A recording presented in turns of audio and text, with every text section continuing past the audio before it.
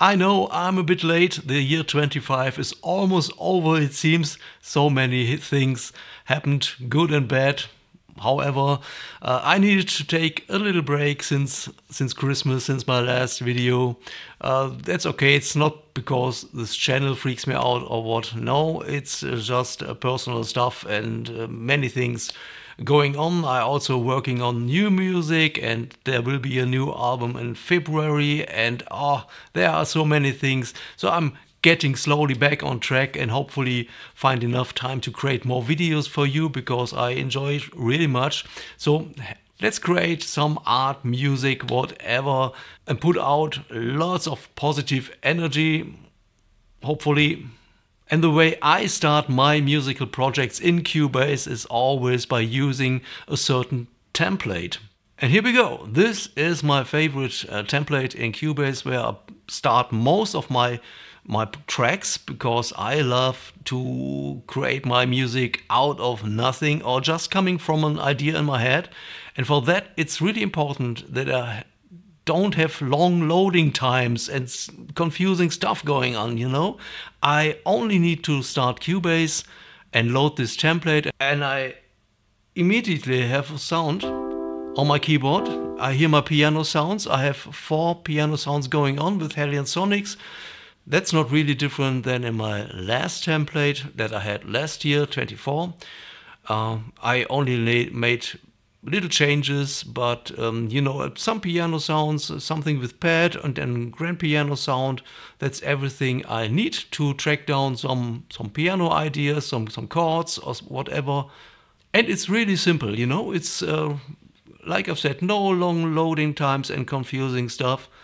And I think that's an important tip for you when you struggle a lot, you know, and don't know how to start a project, how to start a new track, and there are so many annoying things going on. Yeah, but you can remove those annoying things, and basically by making everything much easier. So my stuff is always connected. It's always on. Okay, my guitar, I only need to turn on my preamp and I immediately can record my guitar here. I have some guitar tracks going on. This is work in progress, by the way, because I'm trying out this plugin here, the Guitar Rig. This was given away for free by Steinberg last year. Wait a moment. Yep, last year. But I still couldn't decide if I like it or not. So this is a work in progress, but nothing wrong with that. In the moment, I don't work on guitar stuff. I have plans to maybe this year come up with more ambient guitar. I think this would be really interesting. But at the moment, I'm just practicing and not really writing on guitar right now. So I have a little bit of time to come up with good presets here that I really like. But you can already see where it's going. I have one track for a crunchy sound, one track for a clean sound. That's the plan, you know. And left and right for like a wide double guitar. And of course, I always have the chance to record a wet signal. I can make my sound with my amp and then record it. And it's literally that easy, okay? I just have to take my guitar and I switch on my preamp, and that's it. I hit record and I can immediately record. Okay, you always have to set up the correct driver. That's sometimes a bit confusing because I need to use at least 2 different ASIO drivers. So this is the ASIO driver I'm using right now in order to record this video. I could also use this, and I have used this driver here by Voicemeeter in most of my videos, but for that I need to use another piece of software, and that's annoying, you know. And so I tried this one by Steinberg, and it works pretty good for my videos. But my main production driver that I really need is the Behringer. When I use this, I couldn't record the audio in the video here, so that's the point. And this is my main ASIO driver, because I work with Behringer mixing console, a little thing here on my desk. And it's pretty good. I must say it has really low latency, but that's the confusing part, you know, that you don't confuse your drivers. So you start recording and what's going on? Nothing's working like expected. It's most of the time the wrong driver. Fortunately, it's very easy to just change the driver here. Okay. Now give me a moment to explain something. This template you've just seen is my go-to starting point for every new track, okay? That doesn't mean that I only use this template. Of course, I'm working on other templates as well, especially when I'm working on certain projects like an album. At the moment, I'm writing music for a new album. And of course, I'm always starting with this empty template. But it gets bigger and bigger, and after 3 or 4 tracks, I create a new template where I put all the presets and sounds and instruments of the first tracks together. So I have a new starting point to write the next tracks, and by doing it like that, I have kind of an organic sound on that album. So that's a really ongoing and ever-changing process of creating a template for an album. So this is also a new thing. I have a new track with a Vital synthesizer, because I've learned Vital is of course such a good thing. It has little to no loading time. It's easy to use. I use it so often so that it can have its own place here in my new template. Okay, and this is the basic sound I'm using. It's just a nice sound for a start, you know, a saw wave with 5 voices, a little bit of filter, nothing special. And it's a starting point again, because at the moment I love to make sounds on the spot, you know, in the moment, and not working too much with presets. I'm pretty sure you know what I'm talking about. You have a big library of presets, like 500 presets, but they are never right. You can have as many presets as you want, but in the moment it's hard to find the right one. So sometimes it's really easier to create a preset just in the moment and make it sound right. And right now, that's my favorite way to do it. So, and then I also have the new drum machine that's new in Cubase 14. Because I played around with it, I really like this thing. It's just the normal standard sounds and nothing special.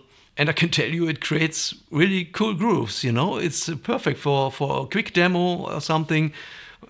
You always can take the time to fine-tune everything, of course, but just in the creative writing process, it's really helpful to work with this new drum machine. That's my experience. But I also have my old drum track here going on with the Groove Agent, some sounds that I put together here. And this is exactly the same like in last year. And now, ladies and gentlemen, it's time to reveal the official tempo of the year 2025. Of course, it's just a little joke I did last year with the official tempo, you know. It was 108 BPM last year, and this year I decided to go a little bit faster, and so I changed the official tempo to 116. So, okay, you know, most people just go with 120, I guess, but when I make my template, why not having a certain tempo going on? And it's 116. It's a nice house and pop tempo. Nothing's wrong with that. A little bit faster than last year. Let's see what we can do with it. And just for the sake of it, when you start your next track, always go for 116 and see if it works for you. So, okay, what else can I show you in my template? What's a bit different than last year? Okay, in my output channel here is like this hidden area, and there is my stereo out channel. And yeah, I only have supervision in so that I can sometimes look at the stats here and the meters. But this is new. I have a limiter activated in the stereo out channel strip, okay? So that I have a limiter activated now by default is just to so that I don't need to think about technical things like meters and levels and stuff. So I can fully focus on my creative writing process. You know, and sometimes it gets a bit too chaotic and loud. So the limiter helps me to avoid clipping during that process. Another thing that's really about my personal workflow, and that's a good thing with software like Cubase, and so that you can individualize everything, all the settings. And that's the reason I tell you it's not good or bad and right and wrong. It's just the way I do it, and there are options for you if you have other requirements and then a different workflow than I have. Yeah, then you can set up everything differently. For example, so when you go to transport and start mode, start from project cursor position. And this is important. So the music always starts from your cursor position. And many people love this here, return to start position on stop. So when you stop, the project jumps back to where the cursor started. And that was a setting I used last year. And I found it really annoying in my workflow. And it works for me because I work most of the time with markers. And I only have like 5 markers that I use all the time. And it's only 1 and 2, of course, for the circle positions here, the main markers in Cubase.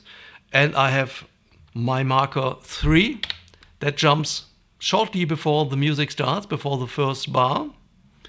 Of course, you can also go back. There is a function here in Cubase where you can jump right to the beginning of the project.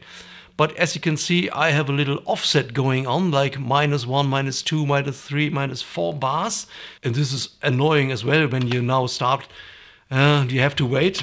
So that's my marker 3. It jumps right to the beginning of the track, of the actual music. Okay, and the next marker is my marker 4, and that's the reason I don't need to use the start mode, return to start position on stop, because I use marker 4 for that. Okay, I can go to whatever, 2:15 here, and let's say I have a chorus where I'm working on at that place in time. So I set up my marker 4 here, and now I can work on the parts here, and I go back with the 4 and change it all the time. And this is the reason I don't use the start mode thing here. And there's yet another marker, marker 5, and that's the last one I need. When I click on 5, I'm immediately jumping to like minute 10 in this case. It's always minute 10. And this is just my crapyard. Okay, it's a crapyard. When I'm working on stuff and I come up with new ideas, and sometimes the idea doesn't work quite well, but you just want to remove it, but you don't want to delete it.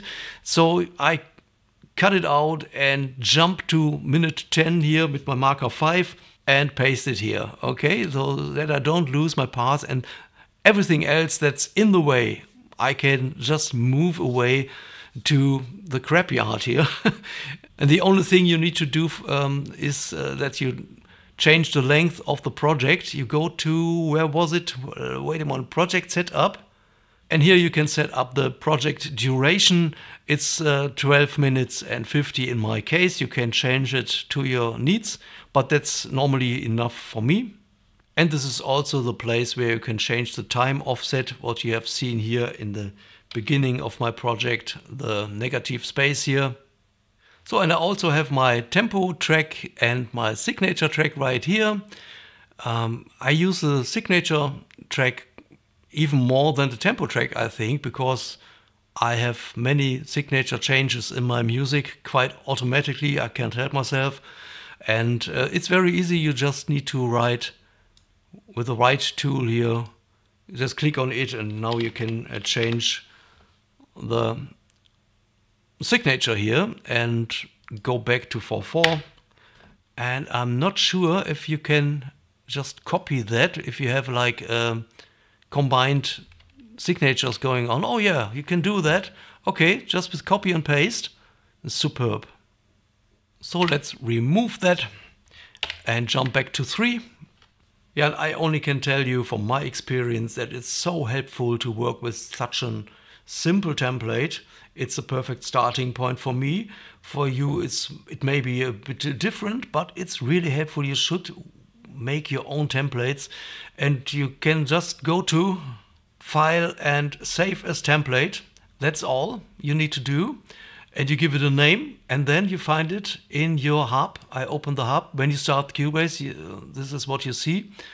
Very ugly, I know, very clunky, but it works somehow, and here is it, all I need 25, and that's how I start my projects normally. And when you're working on music for an album, for example, you will come up with a bigger template over time, and it takes a while, okay, to create a bigger template.